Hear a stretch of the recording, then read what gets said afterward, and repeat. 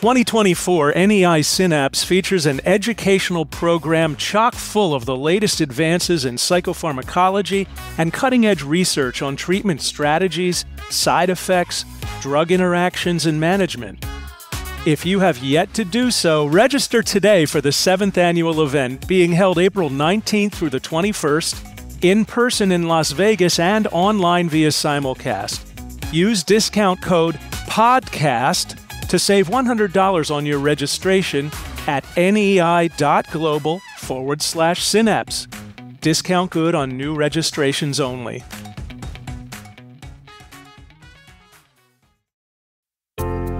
Welcome to the NEI Podcast. On this show, psychiatrist, psychopharmacologist, and mental health advocate, Dr. Andrew Cutler sits with renowned mental health experts from a range of backgrounds to discuss breakthroughs and best practices for treating patients with mental health conditions.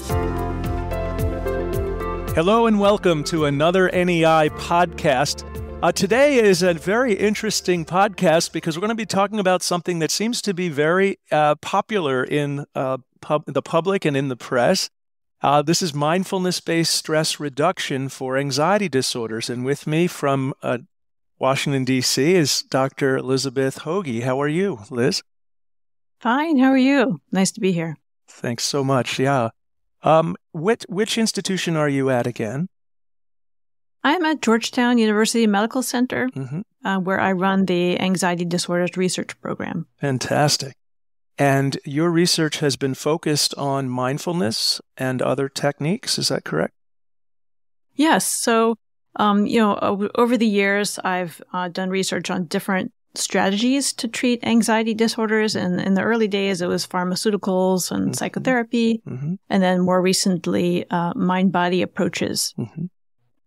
Well, that's terrific. I mean, they're low tech. They have a low toxicity, I guess you could say, low risk. So, I think a lot of the audience is probably familiar with specific kinds of therapies, of course, CBT being the one we're all trained in. But are there other evidence-based treatments for anxiety disorders? Well, just big picture, just taking a step back, when people come to the clinic, they're usually, as you know, offered an SSRI or some other antidepressant or CBT, which, of course, as you know, has great evidence base behind it, especially if a person has an avoidance-based anxiety disorder.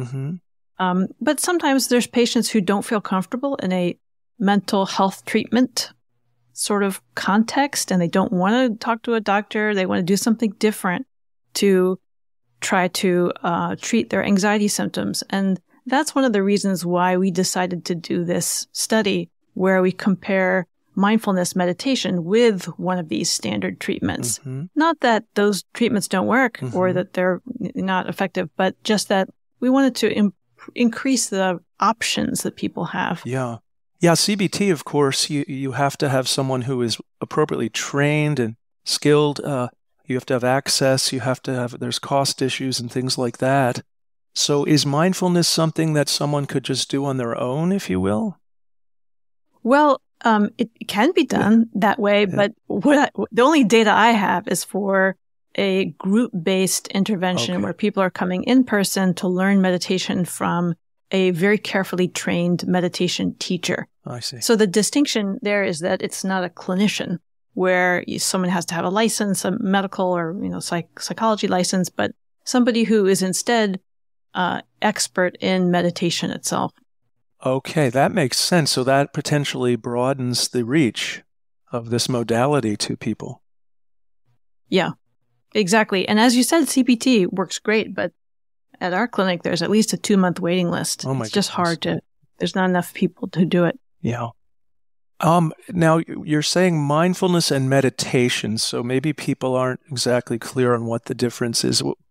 What is mindfulness meditation? How is that different from other types of meditation? Yeah, so that's an important question. I think that sometimes terms are used interchangeably, and, just to be precise, the type that we used, which is called mindfulness, which just means mindfulness meditation, comes from originally comes from the Vipassana Buddhist tradition, which is popular in Southeast Asia and parts of India, and it's been around for thousands of years. And that is the type of meditation that is typically used for mindfulness or shamatha practices. Sometimes people do meditation, which is from the yoga tradition, which is more of like a Hindu-derived practice. In that other kind of meditation, the focus is on relaxation, right? Because there's all kinds of, also thousands of years old, practices designed to relax the body, which is great and useful, but it's distinct from mindfulness, which is more about just noticing whatever's there without trying to change it. So, for example, in the mindfulness meditation, you pay attention to the breath, but you're not trying to change it. Okay. Because the whole point is to see reality more clearly. What's really happening, not trying to make some kind of change. I see. Okay. And how many sessions are there? So we use a sort of packaged approach, which is called the MBSR, Mindfulness-Based Stress Reduction, primarily because that was the most evidence-based sort of package of mindfulness training. And it's already been used in research. It's already standardized and protocolized. So we could feel confident that we were using a program which could be repeated at different centers for over hundreds of patients. Got it. But basically, it's an 8-week group-based program. So participants who are randomized into the trial went for, evenings usually for 2.5 hours in person, about 12 or 15 people in the class. Got it. And then a very experienced meditation teacher who would take them through different exercises, explain a little bit of the background and the meaning of different concepts, and also do formally led meditation closed eye practices, such as breath awareness or a body scan, or even some gentle movement exercises, which are all done in a particular way, the mindful approach, which is, paying attention to whatever's happening, but with openness and acceptance. I see. And these 2.5-hour sessions are once a week over 8 weeks, is that right? Exactly. Wow, that doesn't sound like a too invasive or too much of a time commitment. No, well, there's also homework. Oh, there okay. actually are suggested 40-minute exercises that people do at home. And so, of course, we encourage people, they do whatever they can. But it's like any skill where you're learning like a new musical instrument. The more you do the practice, the better you get at it. That makes sense. I realize this study was 8 weeks long. Do you have any data on persistence, on an enduring effect? Well, we did collect follow-up data, but unfortunately, with this kind of clinical trial, we couldn't ask people to not engage in other treatments. Mm-hmm. So we don't really have, if you do nothing else, what does the treatment persist? Mm-hmm. We don't really know because people started other medications or they started psychotherapy and we couldn't stop them. So overall, the changes look like the findings that we found at 8 weeks look to be consistent to 12 and 24 weeks. Sure. But I don't know for sure what people are doing. Well, it could be that they're doing what they learned and practiced. So it's not that this is a cut and dried finite treatment. It could be ongoing, right? It could be, yes. And there's other groups working on that. Oh, great. Well, that sounds great. This was actually a formal clinical trial that you did that was published in a very prestigious journal, JAMA Psychiatry, last year. And I understand that the title of this study was the TAME study, which I think is cute. Treatments for Anxiety, Meditation, and Escitalopram. So maybe you could just walk us through this study a little bit and tell us what you found. Yeah, sure. So we basically wanted to compare, as I said, the sort of gold standard antidepressant treatment, which has already been shown to be effective over hundreds of patients in well-controlled RCT trials, which are a requirement for FDA approval. Right. And so using that as a gold standard, we used a non-inferiority design. So instead of trying to show that a drug is better than something else, like typically a placebo, in this case, we were trying to show that the new treatment, the MBSR meditation, was non-inferior to the drug. Mm-hmm. And I know that sounds like, not like, yay, I'm not inferior. Right. It doesn't, yeah.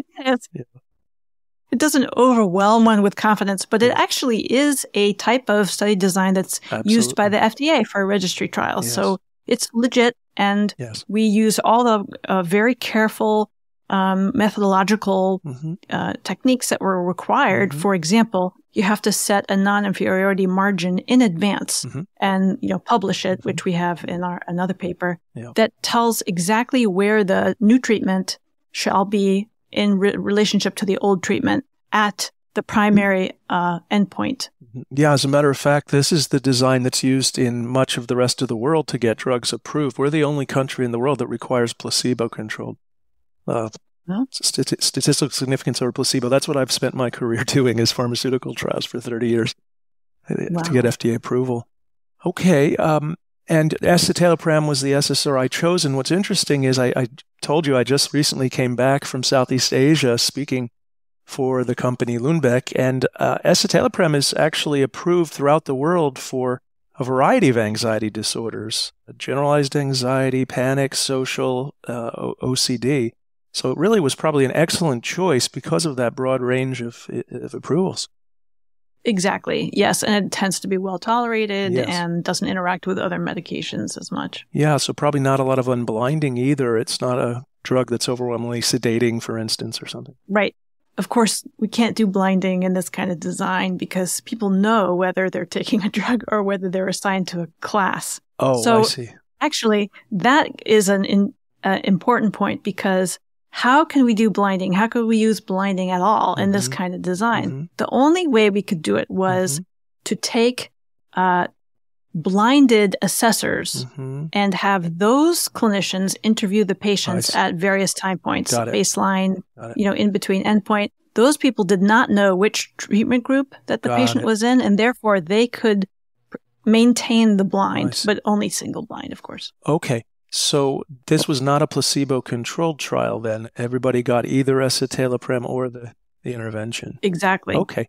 Yeah, there's another way to blind it. Of course, everybody could take a pill, and some of them would get placebo, some would get real escitalopram. We tried to send that grant to the NIMH, and they were like, there is no treatment in the world that would look like this. This is not, there's no real world. Well, you could just have groups where people sit around and talk and share things, but no training happens. Like a sham group, if you will. Yeah. No, I get it. Okay. So the idea then is to show that these interventions are not inferior, not compared to placebo specifically. And you're right, it's a very rational design. What kinds of participants were included? Were there specific anxiety disorders or not? Yes. So we did include all of the main anxiety disorders. And the reason is that there's so much overlap and there's so much similarity in symptoms, although they are, you can describe discrete differences between them. But when somebody has, for example, panic disorder, it's very common that they also have generalized anxiety disorder. Or same for social anxiety, often is comorbid with generalized anxiety disorder. So it just made more sense to include anybody who had a anxiety disorder. Got it. And related to that, we also allowed people to have comorbid depression. Okay. Because, as you know, so many people, especially for GAD, in fact, there's one epidemiologic study that said 60% comorbidity between GAD and MDD. So it wouldn't make sense to try to untangle that and because there's so many symptoms that overlap. It would be helpful to have a treatment that could be helpful for both. That is true. I've done, as I mentioned, clinical trials over my career. I've done several GAD studies, and it's hard when they are trying to get pure, quote, pure GAD without depression. It's very hard. Yeah. So I'm assuming, of course, that you used the DSM-5 definition, so you didn't include OCD or PTSD because they're no longer considered anxiety disorders, although when we grew up in training, they were. Yes. Okay. But they really are phenomenologically different enough. Yes, I agree. Okay. And so now you've identified your participants. How many subjects were there in this study? So we had 276. My goodness. This was a 3-site study. So DC, my colleagues at NYU in New York and at Mass General in Boston. So we worked together to recruit patients from our own sites, and then we pooled the data. And at the JAMA paper that you mentioned is the group that is described, which is 276 participants, half going into MBSR and half on the drug. That's a very large study for this kind of study. How long did it take to recruit the subjects? It was about 3 years. Oh my, yeah. Yeah, that takes a long time. Did you do anything with marijuana? I mean, how was that handled? I know when I'm recruiting for clinical trials, that's always an issue. Do you allow people who, screen positive or not? Yeah.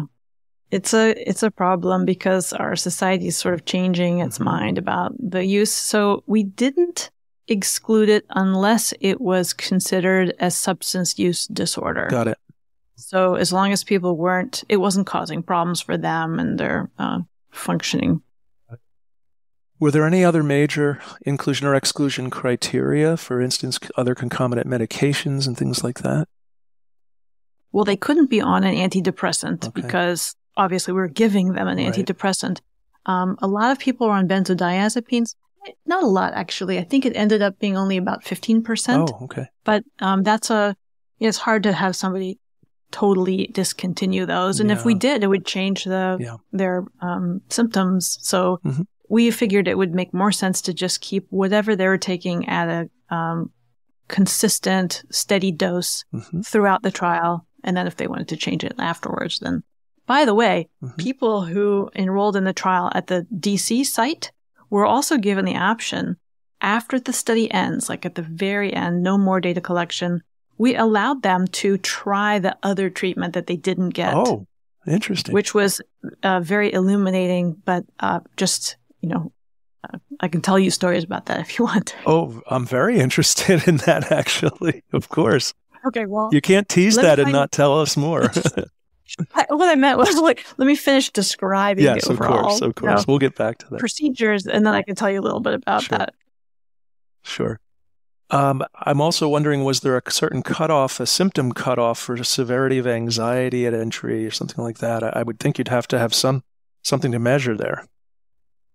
We've thought that if they met criteria for an ongoing anxiety disorder, that would be good enough. Okay. Because typically people who are willing to be in a research study, and have to do all these extra procedures and filling out these forms and having extra visits, it's very intensive, that they were motivated enough because of the, impairment that they were experiencing. I see. So they're help seeking, in other words. These are exactly people who are seeking help. At baseline. Okay, that makes sense. So this is very much a real world kind of intervention then. That's the idea. It's comparative effectiveness. And by the way, it was funded by PCORI, the Patient-Centered Outcomes Research Institute, and they're very interested in patient-centeredness and comparative effectiveness and real life, with real patients with comorbidities and other things that make it more generalizable. Yeah, as opposed to a lot of pharmaceutical trials where it's a very homogeneous population and it doesn't necessarily generalize. And what was your primary outcome measure? So we used the clinical global impression of severity. And that's also due to the fact that we are using that we were studying different disorders because, as you know, there's one scale or instrument for each disorder. And if you're doing pan anxiety, then you have to find something that can be used for all different. And so we created an anchored version of the CGIS where when we trained clinicians at every site to use this structured version where they could, they were going through all these other we did do for example, Hamilton anxiety and the panic disorder severity scale and the, Liebowitz social anxiety, all of those for the different kinds of anxiety. And at the end, they came up with this global impression based on different aspects of anxiety, like frequency, intensity, and distress. I see. And how often were the assessments done? Was that weekly? Every other week, so that we had weeks 0, 2, 4, 6, and 8. Yeah, that makes sense. And I'm wondering about side effects or adverse events. Yeah, so as you can imagine, there was one of the arms had way more adverse event than the other. And that's, that was expected. And that's actually part of the reason we did the research, is because patients wanted to know, like, how does this compare? Like, if they're really the same in efficacy, why, and I care about side effects, why would I take the drug? So it was a high percent of people in the drug group had adverse events, like terrible ones, sort of expected, what we see in clinic all the time. Sure. Someone starts Lexapro, they have nausea for 7 to 10 days and it goes away, but that still counted here. Sure.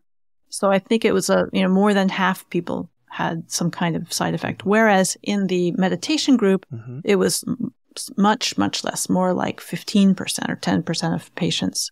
Yeah, I'm trying to imagine what kind of adverse events would you see there? Would it be, I don't know, headache or something? Yeah, that's a good question. The top one was actually anxiety. Oh, okay. And my suspicion was that people, when they're meditating, now we didn't measure this, but this is my guess. Yeah. People who haven't meditated before and have anxiety, sometimes, just to go back for a moment, the instructions in, for example, breath awareness, meditation exercise is to pay attention to the breath and allow whatever mental phenomena to arise. Okay. And so that's thoughts or emotions or memories or physical sensations, whatever. Sure. Just allow it to arise. Just notice it, with this non-judgmental stance, accepting, kind to yourself stance. Well, people who have been staying busy to try to avoid having those come up, all of a sudden have a lot of those anxious thoughts and worries and, maybe memories or whatever comes up. And so they feel anxious. Right. So this would be something I would expect early on then. Did you notice that more in the earlier weeks as people were just getting started with this technique? We didn't track it that way. Oh. But I don't have that data. Okay. That would just be my theory, that initially you would see a little bit of that, and then gradually that would get better with time. Just like sometimes starting an SSRI, you can see a little bit of agitation initially until the serotonin receptors re-regulate. Exactly. Okay, well, that's fascinating. And what was what's the punchline? What was the findings? Oh, okay. Efficacy-wise. So we did find that MBSR was non-inferior to the drug. Oh, wow. So the 8-week CGI-S mean was in the predetermined non-inferiority margin. Yeah, but both improvement was seen, I'm assuming, in both groups. Yes. To a similar degree, I guess. Yeah. A similar degree. The drug numerically stronger, but the meditation not far behind. Yeah, I did look at the article. I was very surprised how similar they were, as a matter of fact, which is good. So what would you say the implications are? I mean, I can think of my own sort of conclusions, but I'm wondering what your thoughts are. Well, the most basic would just be that we have another option for patients to consider that they can feel more confident about having a significant effect. And then clinicians, either primary care or psychiatrists or psychologists, can feel confident recommending mindfulness meditation to their patients who are interested, who are willing to do, the practice. Absolutely. Knowing that it may be just as good as a drug. Yeah. I don't even necessarily see this as an either or. Certainly these are can be complementary. And, as we have evidence on, say, CBT, the combo of CBT with antidepressants works better than either alone. So I don't see why I couldn't do that. Yeah, absolutely. How would somebody find a provider or find this methodology near them, whether it's a patient seeking this or a provider who wants to be able to refer for this? Yes. So I can't make statements about mindfulness packaged, practices that are different than MBSR because we only used this one, although there are several others that are similar.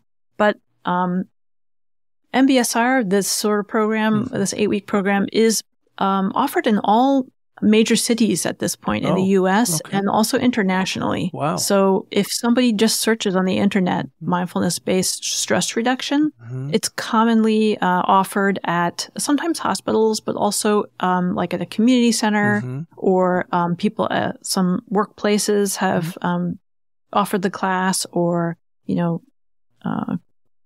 trying to think other like churches, I've seen it, or other types of non-clinical settings. So there are local organizations then that would offer this. So again, just for our audience, this is mindfulness-based stress reduction, or MBSR. That's and I like how you said mindfulness meditation. That's a nice kind of way of thinking of it.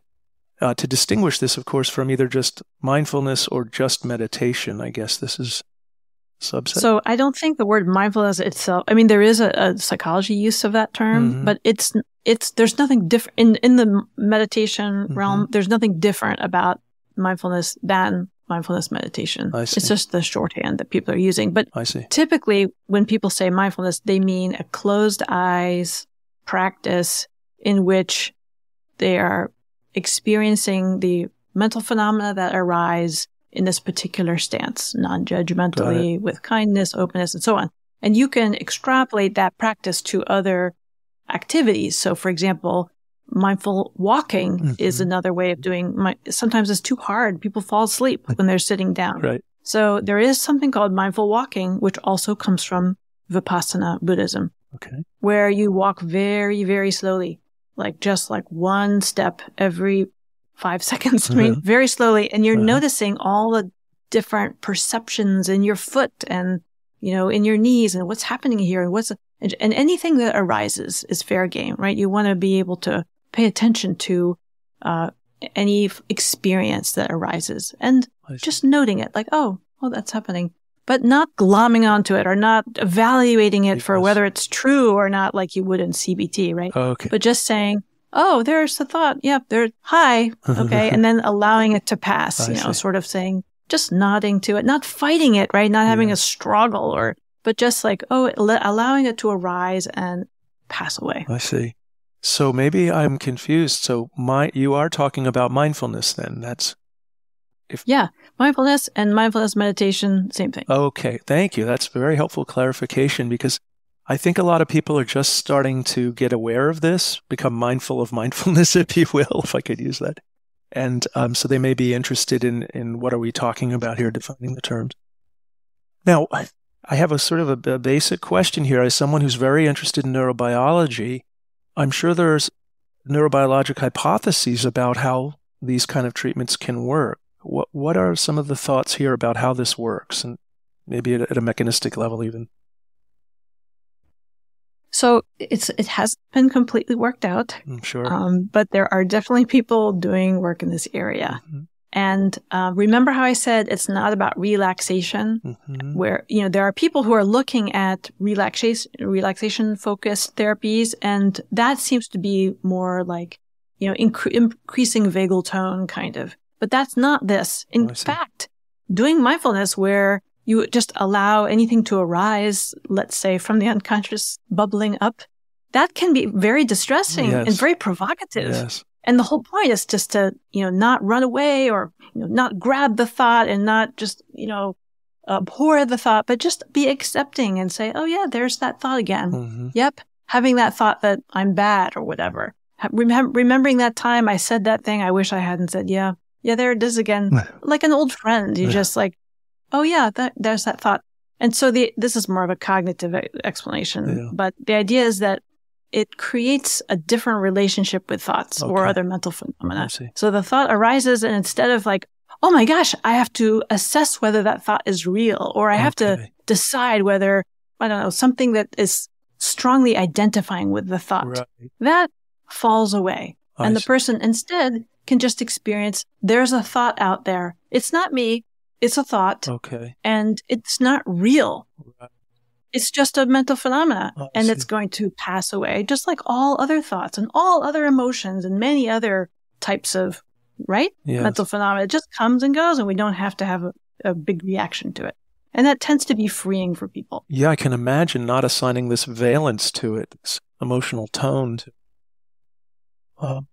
So that's one hypothesis. It has to do with changing the relationship with thoughts. Another hypothesis that's a little bit more biological is the idea that meditation is like an exposure exercise. Okay. Because as we sort of alluded to before, if there's thoughts perhaps that are being avoided, then you can't help but experience those when you're meditating, there's nothing to distract the person.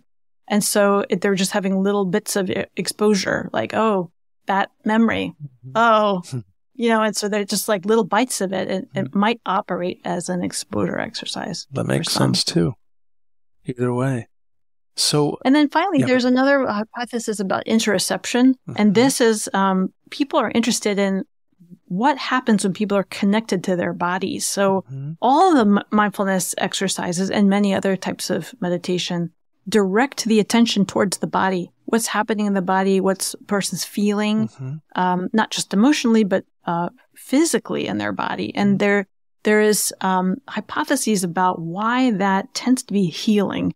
That are, I don't know the details, but people are measuring, like, for example, in MRI studies, how the changes in interoception track along with clinical benefit.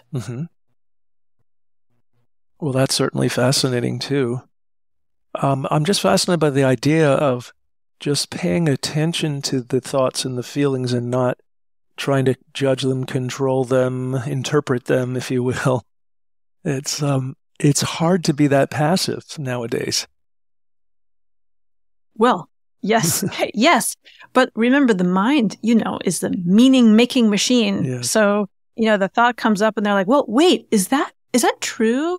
Is that really bad? Was that bad enough? Or whatever. And all kinds of things.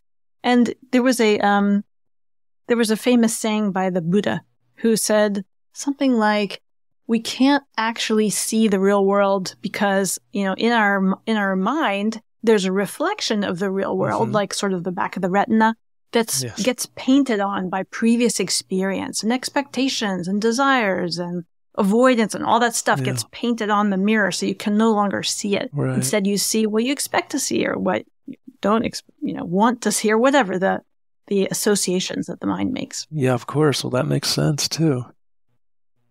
You mentioned that there was a certain part of your cohort that had depression.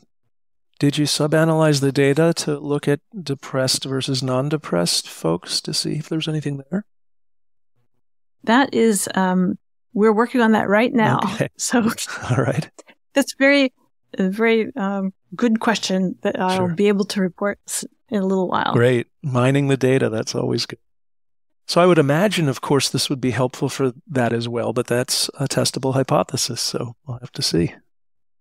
I can tell you about the people who crossed over into the other treatment after the study, because that was only available at one site, so we didn't do any data collection with it. But just anecdotally, I did have patients who, for example, went through the meditation, and after the end of the study, 6 months later, they're like, okay, that was nice, but can I have the drug now?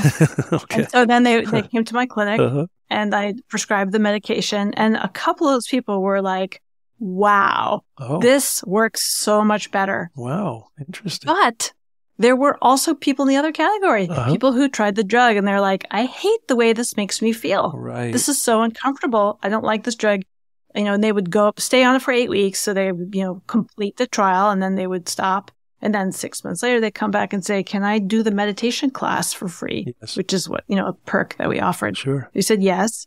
And so they went through the class and some of those people said, this is so much better. Yes. Yes. Really changes, the way I see myself in the world or the way that I experience my thoughts or the way that I, react to my own mental phenomena. So it was fascinating to see that the two treatments, while both effective, can be quite different in different people. And that's the next step, is to try to figure out what's different about those groups of people so that we can be more, precise about recommending treatments. Well, exactly. And it gets back to what you said at the beginning. It's nice to have options so that people can choose whichever one seems to work best for them. It reminds me, a few months ago, I was in Japan speaking to some colleagues, and we got onto the discussion of psychedelics.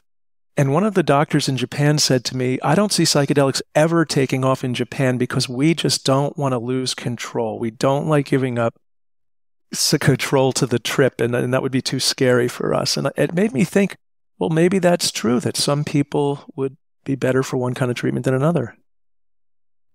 It's funny. There are people working on through fMRI brain states, similarities between psychedelics and meditation, because there appears to be some overlap. And I would also add that according to the Buddhist tradition, there is an egolessness state in deep meditation states. So I would expect the same kind of result from those two approaches. Yes, me as well. I find that fascinating. And of course, psychedelics, of course, is a whole other topic.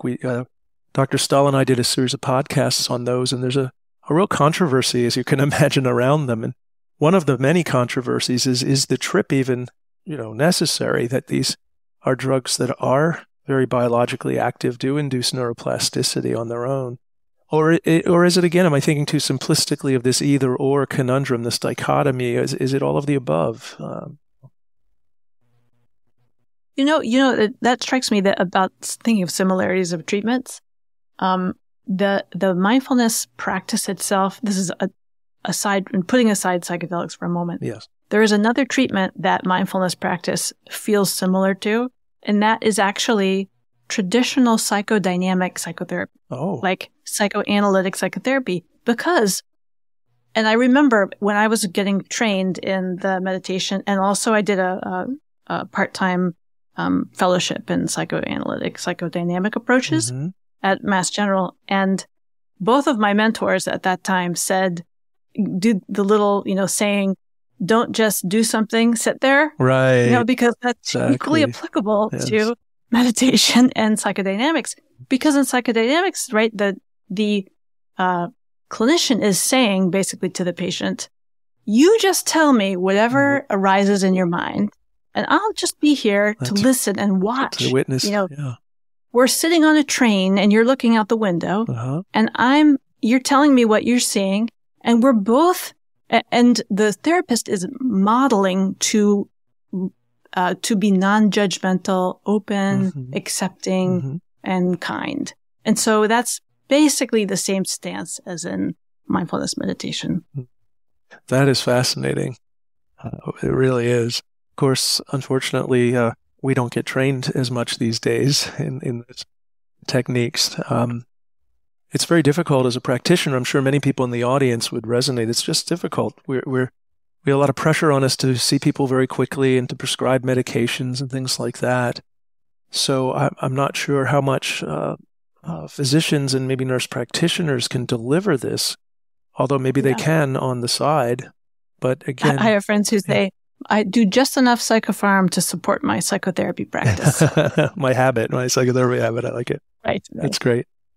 All right. I have to, of course, in the modern world, everything's digitalized, and there are now apps and there are websites and things. So would this type of modality lend itself potentially to some type of digitalization? So to answer that, I'm going to tell you what happened to our study during the pandemic. Oh, that's right. You were doing it during COVID. Because we got just enough patients to do our main analysis before the pandemic, but we continued to do the data collection and to enroll patients during the pandemic because we thought it was actually an important question to see whether these treatments could be adapted online. Yes. So we had the opportunity, now I'm going to talk about unpublished data, to compare the online and in-person treatments. When you say online, you mean virtual, like with virtual, like a Zoom type platform. Okay, good. Like a Zoom type, yes. Okay, and I should use the term synchronous because there's a lot of confusion when people say online, virtual, whatever. Right. This is a synchronous class, the exact same class, the MBSR class, done on Zoom. Got it. So the same amount of face-to-face time, but computer screen based, but still like cameras on. Yes. We made everything as much the same as we could. Right. And we also did the drug visits with the psychopharmacologist on Zoom. Right. So, still seeing the person, still had a chance to do, everything else the same. And then the raters, I assume, were Zoom interactions. Exactly. The ratings. Yeah. Exactly. We just moved the entire thing onto Zoom, basically. Yeah. But when we looked at the two treatments, so remember, the gold standard is here, and the new treatment is just below it, and they're statistically non-inferior. Right. But when we continued that into the pandemic, they started to separate. So technically speaking, in the online phase of the study, we did not find non-inferiority. Oh, I see. So the drug was superior, or the Yes. Look better. That is fascinating. And we think that it's probably because MBSR didn't work as well. Yes. When people were online. And so that worries me, because then I think, what if you take the human being out of it completely and you just have a recording? Right. The asynchronous version, right? Which people are doing because it's convenient. Yes. If we do that, it's probably going to be even worse. Yes. And now what if we have something that's not even people talking, or you never even meet another human being at all? Right. You don't talk to anyone. You don't communicate with anyone. You're just watching instructional videos or reading text. I have a lot of doubts about whether this type of work could be meaningfully taught. Well, that is fascinating, because I'm sure there are apps out there that purport to do this. Yeah. There's thousands of meditation apps. Exactly. And now, if I were talking to a patient who said, shall I do this app or nothing? I would say, fine, do the app. But if they said, shall I do this app or go to this in-person class? I would say, go to the in-person class. And the reason why is sometimes meditation can bring up unusual experiences, like just, perceptual disturbances or other kinds of unusual experiences. And that's why there's a meditation teacher who can walk you through it, who can help you through it. And that's been the model for 2,000 years, right? Since the Buddha, is that there's somebody who can, help you along the way. And then when you're in a class, you hear the other people asking questions and, inquiring. You're like, oh, I had that too. Or what about this? Or, so it provides so much more support. Well, there again, it's a shared journey. It's a shared experience, if you will. And those are best done in person. Also, as we well know, our bodies, our brains are wired to pick up on things in person that you can't get in a two-dimensional environment, whether it's pheromones or electricity or who knows what. But there really is something about that. Of course, if it's that or nothing, I'm not going to tell my patient, don't do it. But I'm not going to tell my patient it's equivalent to drug. Okay. Because that's not true. It's only equivalent to drug if it's done in person. Interesting. And of course, this could be generalized to clinical care in general, potentially, to learning, for instance. I've been asked often, do you think Zoom lectures are as effective as in person? And for the very reasons you just said, I mean, I think it's not, potentially. Something happens when you have a group of people in the same space, and it's almost an emergent phenomenon that happens. Well, that's quite an interesting finding. And, a lot of people see the advent of telemedicine as a good thing because it potentially expands access to people in places that are underserved. And so what you're saying is true. It's probably better than nothing, but it is interesting that there may be a gradient of effectiveness, and so we can make recommendations based on evidence. Yeah. I mean, if it was a very algorithmic kind of conversation, like, what are your risk factors for cholesterol? Yes. Should I do a statin or not? That maybe could be successfully with telemedicine. Well, CBT does seem to lend itself more to that kind of thing. And there are a couple of prescription digital therapies that are based on CBT that have shown effectiveness. I don't know that there's been head-to-head comparisons with live. But I don't think so. No one has ever done it as far as I'm aware. Yeah, but CBT being sort of manualized anyway, and there's homework and all of this, it may lend itself better than this kind of treatment. So again, more options, more variety are good things. And again, these are not either or. They're potentially things that you can do more than one of them, the same modalities at the same time. That's right. You could take the drug, do CBT, and meditate. If you're so inclined and have the time.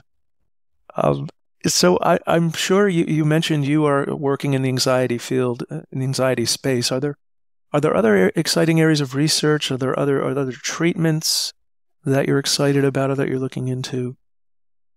Well, because I've been looking at non-pharmacologic treatments, like in this study and the previous, people have, it looks like people are looking into other sort of non-mental health clinic type approaches that people can do for self-care that could reduce anxiety symptoms. So there's all kinds of interest now in exercise. I was going to ask you about that. Yeah. Yeah, it's amazing. I mean, it's stronger in the depression literature, but Yes, there is some suggestion that regular aerobic exercise can help with anxiety symptoms. And also there's a little bit in nutrition and changes in the microbiome of the gut that suggest that could also be impactful.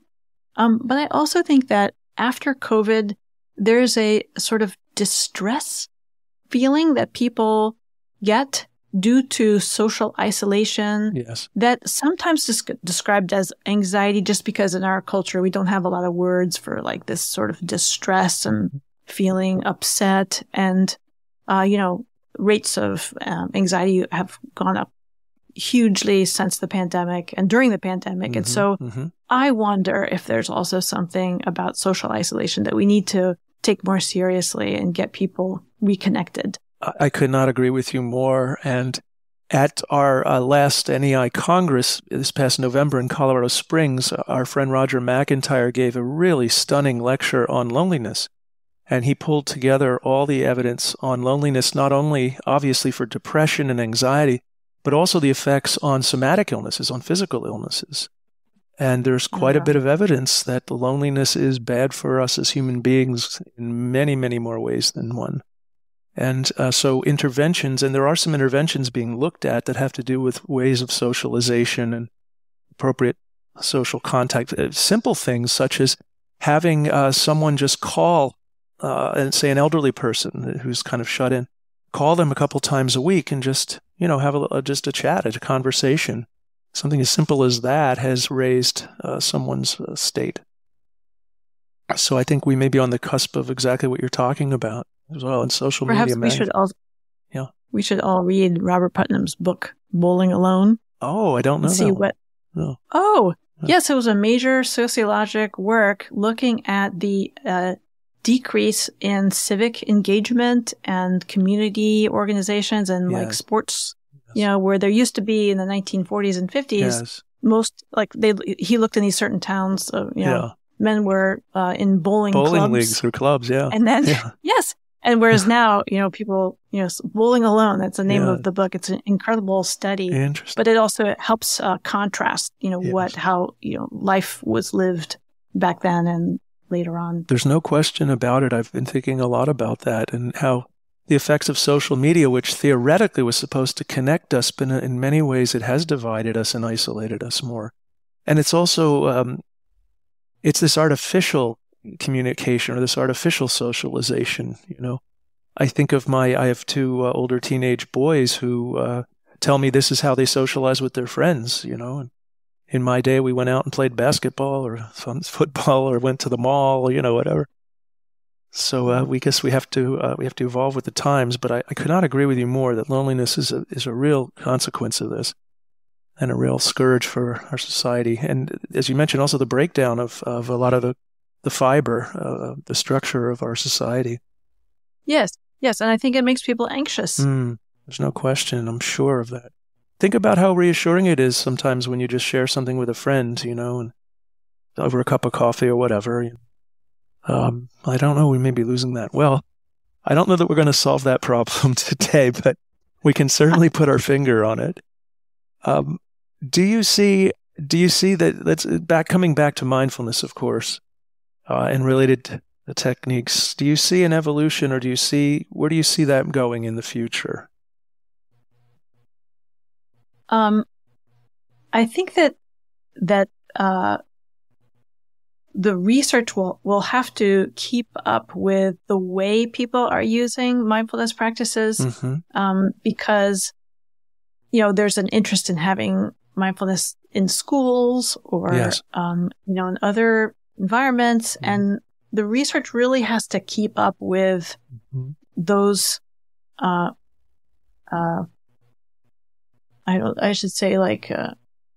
ambitions, Mm-hmm. because we're asking a lot from this practice. And, Mm-hmm. I think,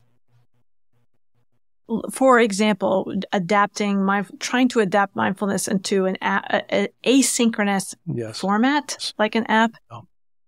Where people say, oh, I tried mindfulness, but it doesn't work. It didn't work for me, right?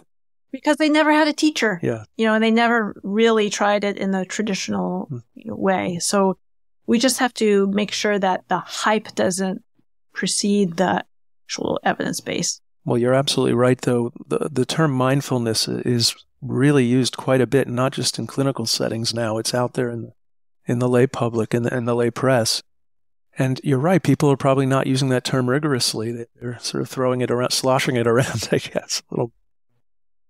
So this is something where the kind of research you're doing and the publication you're doing can be so helpful. And I'm so glad our audience is listening and learning about this. And hopefully you will also think more deeply about this. And you in the audience will take the time to learn more about this, because this is evidence-based. This is an effective treatment that I think we do need to have in our toolbox and be able to offer to our patients. So unfortunately, we're running out of time, Liz. Do you have any final thoughts or suggestions for our audience?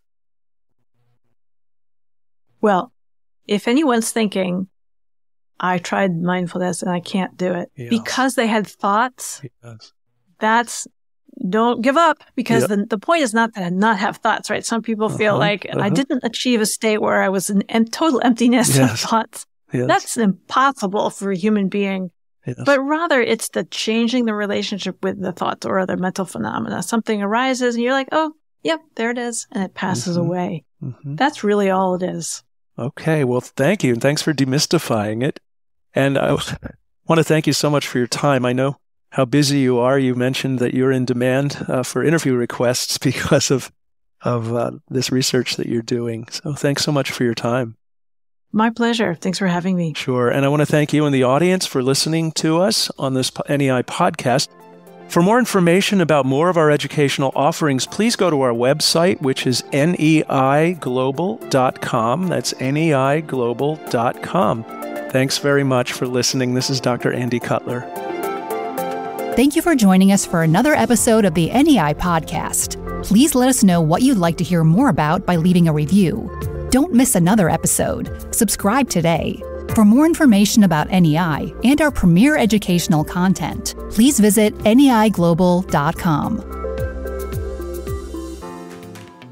A rate cutoff for the 2024 NEI Synapse is fast approaching.